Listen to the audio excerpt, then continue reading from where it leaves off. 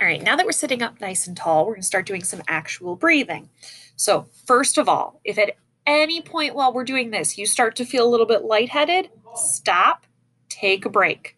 All right, we don't want anybody to hyperventilate and pass out. I've never had that happen. You don't need to be scared. All right, but if you start to feel a little lightheaded, take a break. All right, come back to it later. We're going to sit up nice and tall, just like we were practicing. I'm scooching forward in my chair. And then I'm going to breathe. Let me see if I can adjust the camera so you can see better. Scooch back a little bit.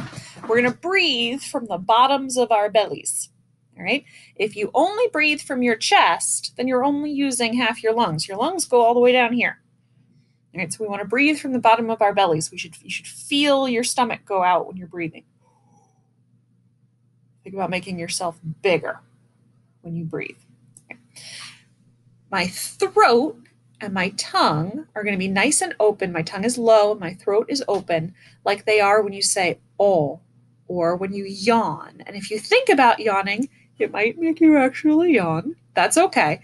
Feel how that feels when you yawn, right? We want that nice big open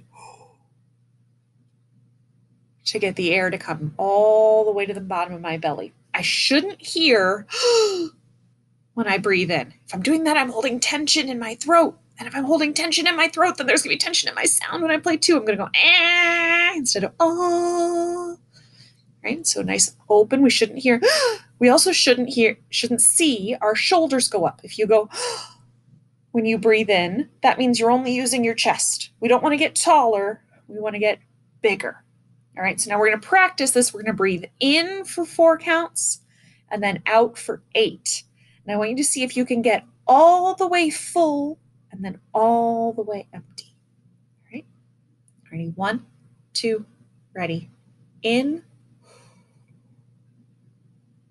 out.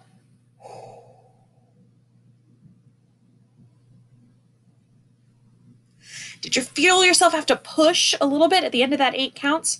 You should feel it in your stomach muscles. All right, this time we're going to breathe in for 4 and we're going to hold it there and try to sip in a little bit more air. All right, try to increase that lung capacity, and then we're going to try to push all the way out for 8. You should feel it in your stomach muscles. All right, let's try that again. 1, 2, ready. In. Hold, hold, hold. Take another sip. Take another sip. Push.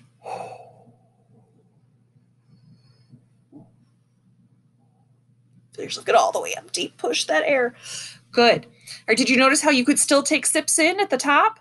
That means that big breath you thought you filled all the way up wasn't actually all the way.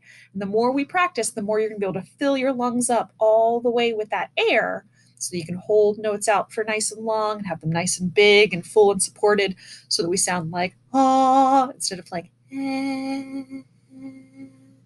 Right? On a wind instrument, your sound comes from your air more than it does from anything having to do with the instrument or the keys or the buttons. If we're breathing correctly, then we sound good. All right.